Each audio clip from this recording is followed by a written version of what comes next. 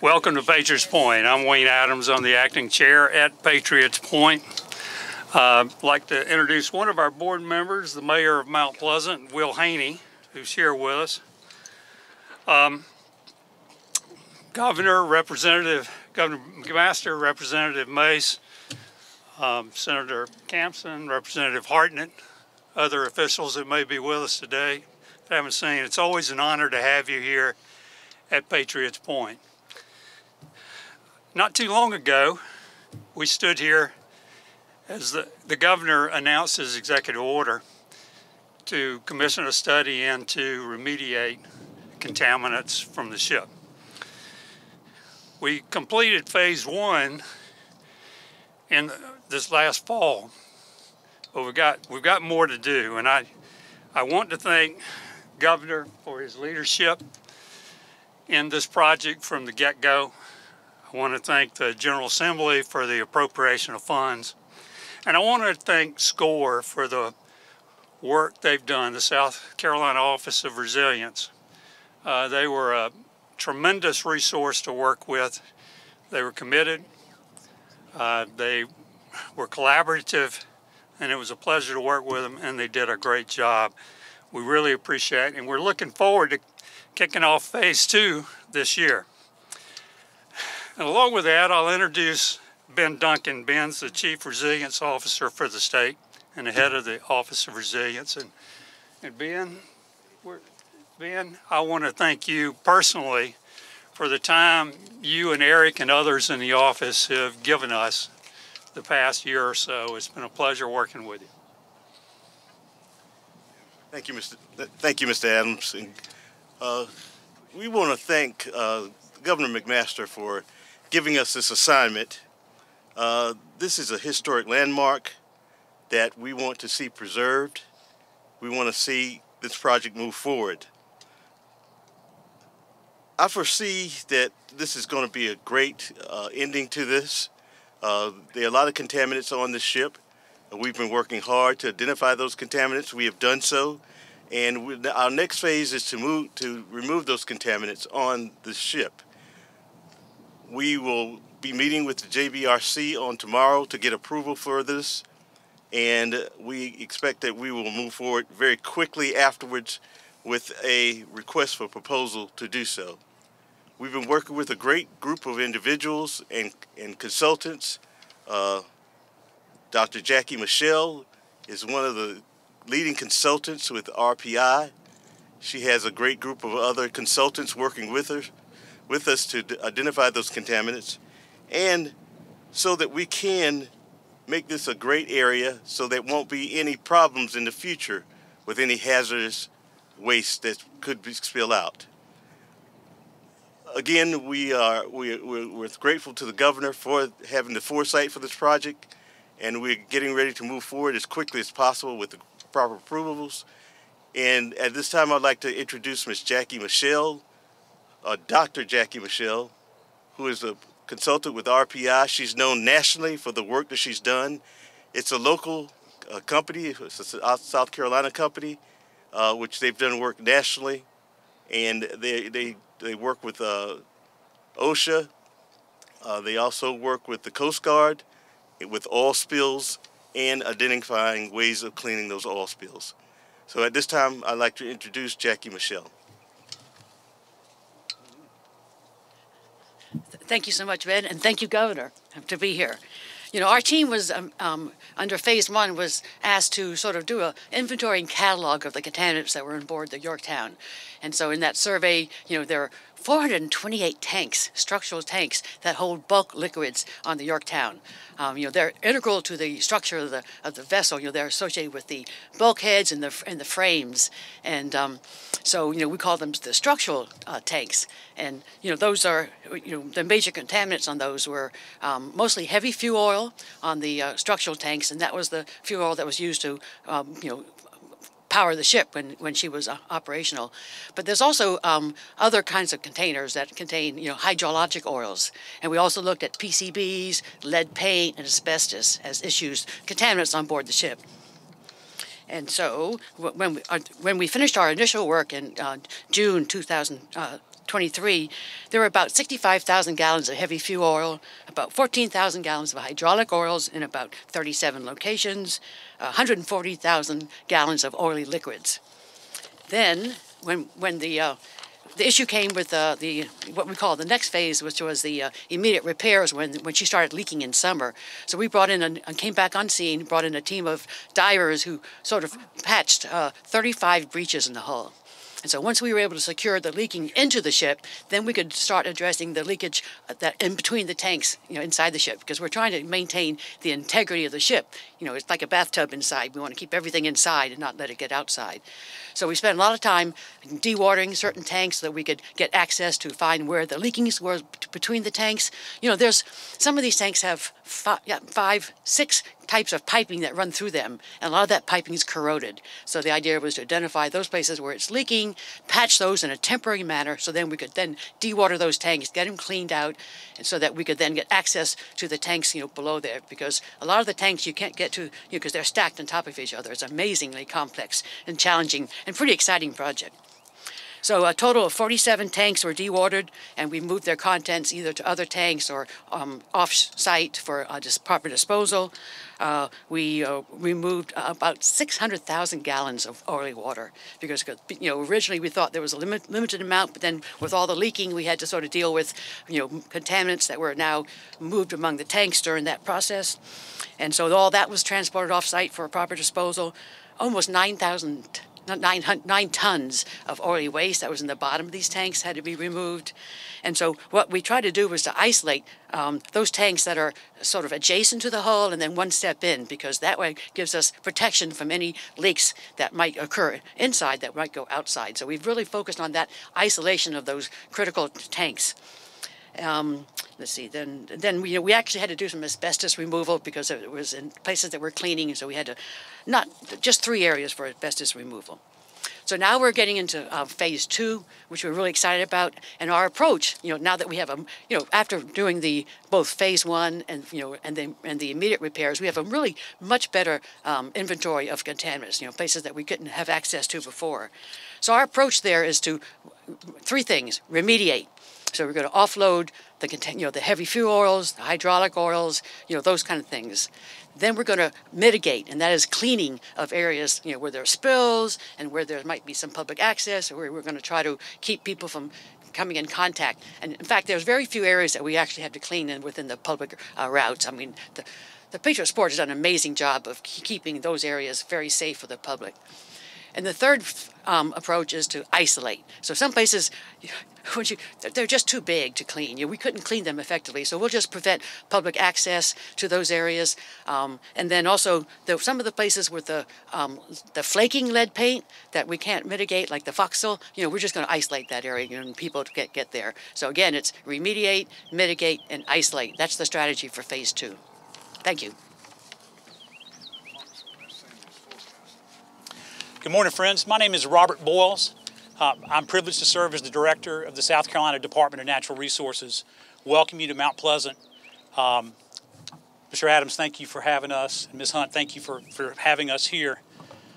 Folks, it's a beautiful spring day. It is the first day of spring, believe it or not. And I'm here to remind you that on this first day of spring, South Carolina is a special place. And South Carolina's coast is indeed a magical place. It's a place full of life from people enjoying the great outdoors, from boating, fishing, hunting, and bird watching. And the wildlife that makes this place special is one of the prime reasons that Charleston is a top tourism destination in the world. I'll say that again. Charleston is a global destination for people coming to enjoy the outdoors here in South Carolina. Today, approximately 1.5 million people live on our coastline, approximately 735,000 live here in the greater Charleston area. And I would submit to you, these people come here to live, to work, to play, and to raise a family, mainly because of the outdoor opportunities that our great community has to offer. You can rise with the sun and surf from the beach. and you can end the day watching the sun set over the Ravenel Bridge in historic Charleston with a kayak tour around Crab Bank. It's a special place. And today is noteworthy because we are gathering to remind everyone of how special it is, how special a place this is. And as I like to say, conservation and stewardship is a team sport. It's a team sport.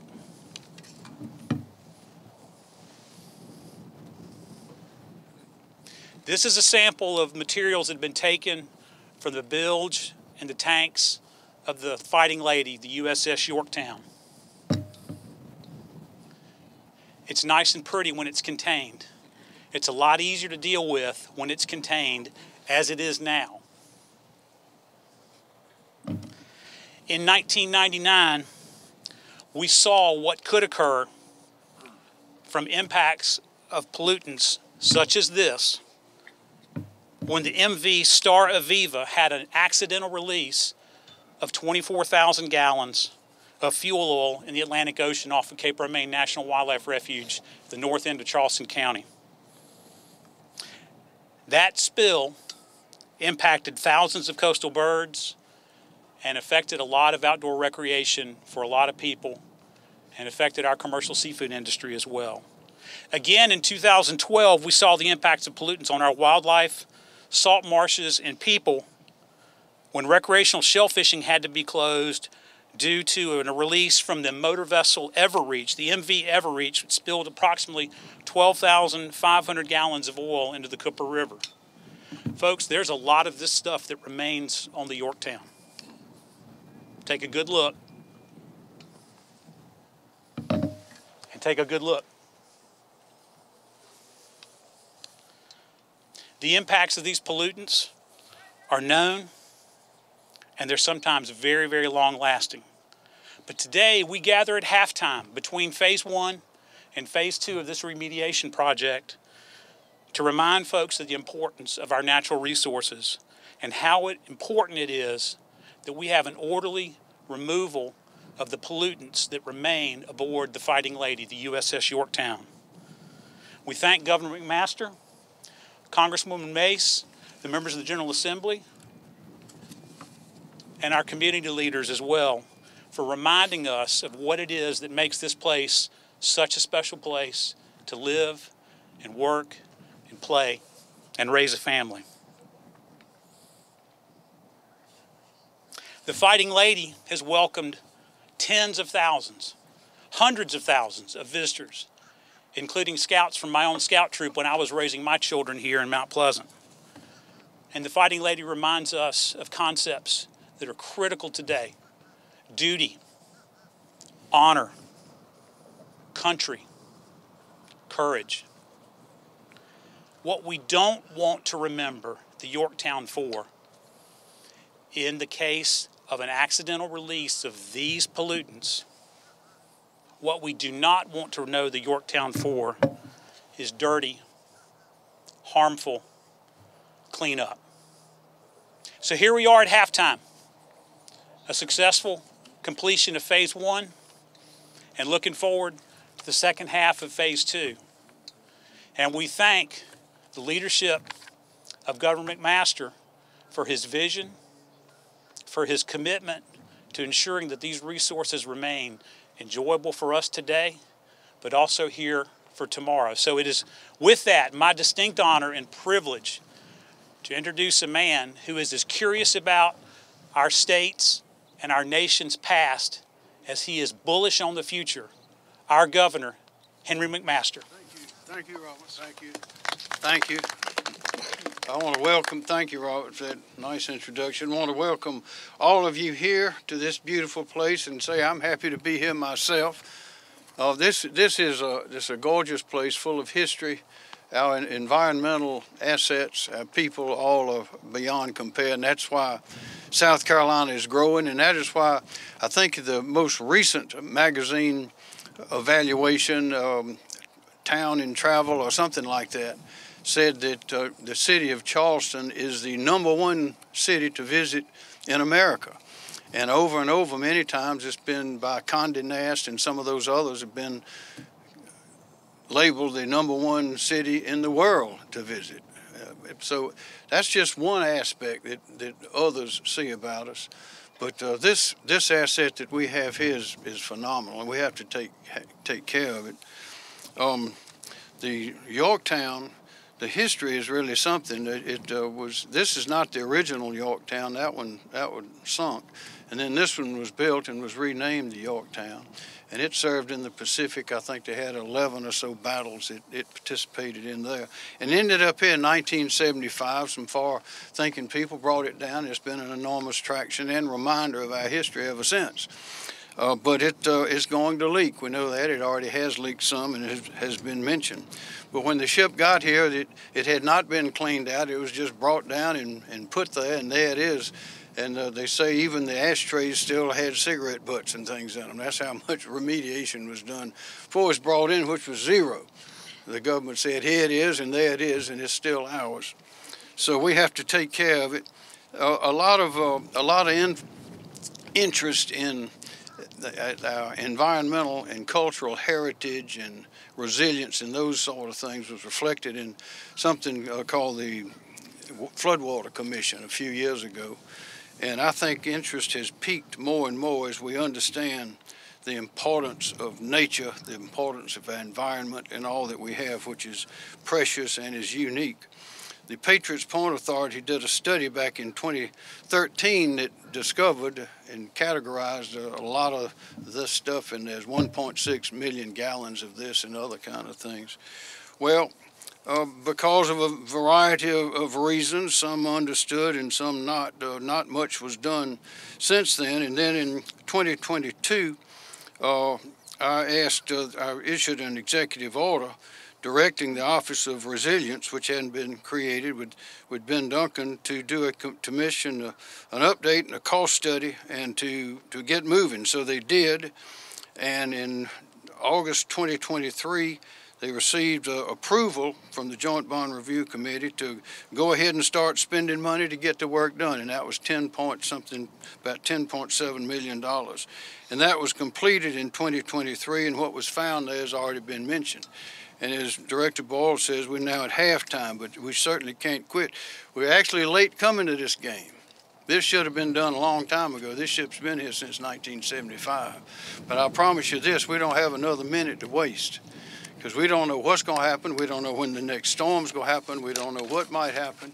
And it is unimaginable the damage that would be done to our prosperity, to these beautiful beaches, from Mount Pleasant to Sullivan's to Isle of Palms to Kiowa to Folly Beach, everything in between, including the port, the fish, the birds, the wildlife, walking on the beach. You'd have to wear boots, I guess, to walk on the beach to keep the stuff from getting you. We just can't let that happen. So we are determined that this is going to be finished on time, so that this area can continue to prosper. So I want to thank all these people that have been involved in this. This is no one or two people can be the prime movers in all of these things. These people you see here have been deeply involved, and that's what it takes to get something like this done. So I appreciate your interest very much. I appreciate all your interest in this beautiful state. There's not another place in the whole world that can touch us, and that's why people are coming from all over the world to invest hundreds of millions and billions of dollars in this place that we call home. And I remind you, I have an etching on the wall given to me by the Department of Archives from 1739. Where it is reported back to the king that this place that we're looking at right now, from right here where we are standing, says that the city of Charleston in Carolina is the most beautiful, prosperous, lush place in all of His Majesty's areas in the New World. And it's our home. And keeping this ship and this place, Patriots Point, booming for the rest of the state is our job, our duty, and we will get it done. So I thank you. Congresswoman Mace. Thank you, Governor. Thank you and good morning. I will be quick this morning. I have a flight to catch and I don't want to miss getting to that awful place called D.C. today. I want to thank Governor McMaster, thank Mr. Adams. I want to thank Ben Duncan for being here today, Representative Hartnett, Senator Campson, and everyone this morning. As the governor has said, Charleston is a beautiful place. I want to thank the mayor too, Mayor Haney, for being here this morning here in Mount Pleasant.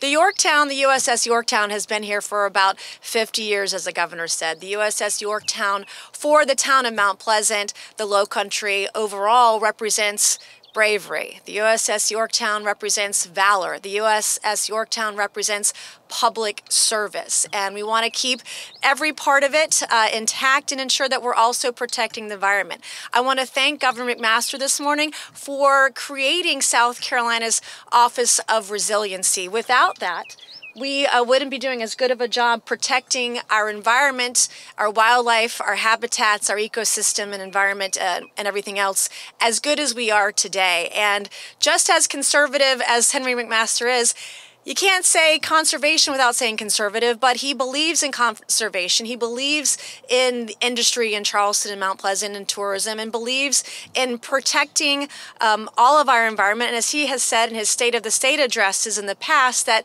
South Carolina's coasts are lined with gold because they are so pristine, they are so clean, they are so beautiful.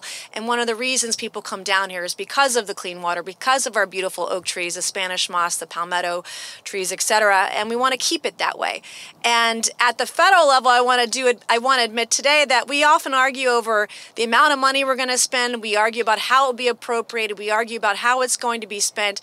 But at the end of the day, when those funds are appropriated, it is our job to make sure that we get every asset, every resource that we can for the state of South Carolina. And I want to thank the governor for being a good partner, being a good steward. We frequently work with the governor and all of our state and local leaders, and will continue to do so. And in that vein, I want folks in the Low Country to remember that over the last 3 years since I was sworn into office, our office, we have been able to secure or authorize or get appropriated over $500 million for the Low Country. A lot of that is in stormwater projects, flooding projects, wastewater infrastructure, environmental projects, other infrastructure, etc. We're working really hard. And when you call us and you're looking for resources, grant funding, those sorts of things, we will get you your letters of support within 24 hours. That is our goal as an office, and we've done a very successful job of that. And so I want to continue to express my gratitude for the local leaders here today,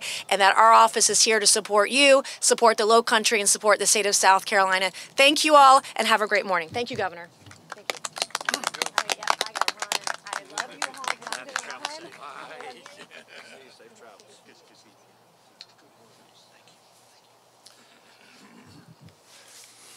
Okay, I'm Senator Chip Campson. This is in my Senate district. I have a long relationship with Patriots Point. Used to operate the boats you're seeing right there until just last year. And my father was on the first Patriots Point Development Authority board.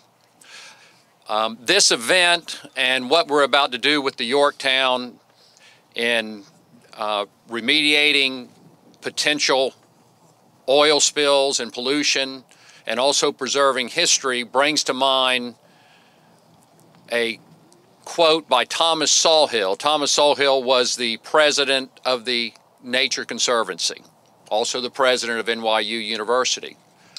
And he said this, he said, "A society defines itself not only by what it creates, but also by what it refuses to destroy." And in this instance, what we are doing is we are refusing to destroy or to allow Mother Nature to destroy a very important historic asset.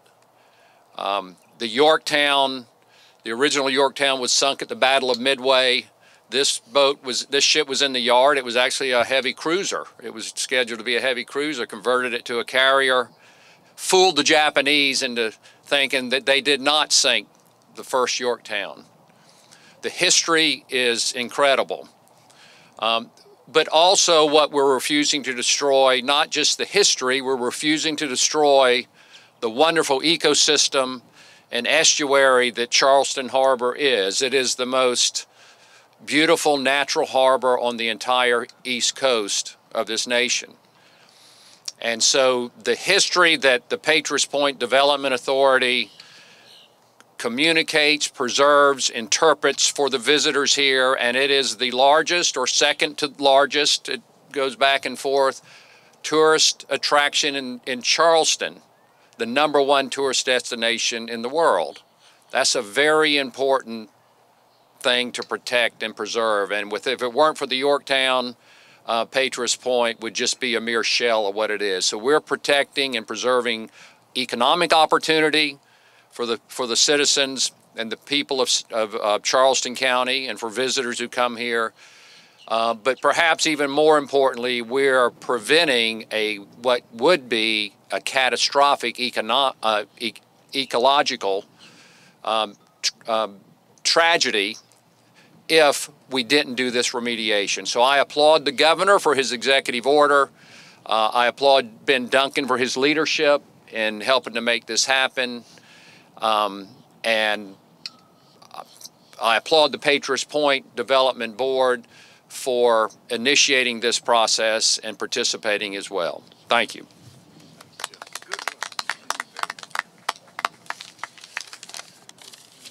Ladies and gentlemen, good morning. Governor McMaster, thank you for being here this morning, and thank you for allowing me the opportunity to speak. My name is Tom Hartnett. I'm the State House Representative for District 110, in which the Yorktown resides. As many of y'all know, the Yorktown is one of the largest draws in our area, drawing over 300,000 visitors each year. The ship was decommissioned by the Navy in 1970. It was given to the state of South Carolina in 1975. It was made a historic landmark in 1986. As y'all have learned today, it was a gift that appears to keep on giving to us. Now it is our problem, and thanks to the governor and his initiatives, we'll be able to clean it up. There are currently about 1.25 million gallons of impacted waters that will need to be removed and remediated on the ship. The continued corrosion of the outer hull of the vessel will inevitably lead to a deterioration and failure in these inner tanks. As y'all learned earlier, they've tried to get the wing tanks out. Now it's the inner tanks we're trying to protect. With the deterioration of these inner tanks, it could cause potential leaking of hazardous materials into our harbor. These hazardous materials leaking out would impair commercial shipping. They would impair commercial recreational boating. They would damage our harbor's ecosystem. They would damage the ecosystem, including our nearby rivers, creeks, beaches, and marshes. This would be an environmental and an economic disaster for our area, for the Low Country, and for the state. As the representative of this District 110, in which Yorktown resides, I'm proud to support this vital project with the governor, and I look forward to seeing its completion. Thank you very much.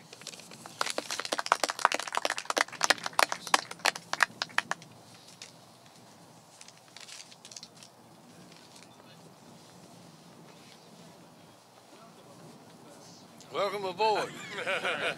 Anybody have a question for anyone? Yes, sir. Ben Duncan, come forward, please. We started off with about 40 million. We spent 10 something. Right. Go ahead, Ed. The estimated cost for phase 2 is about $18 million. Next question. How much has been spent already? Ben, is it 10.8?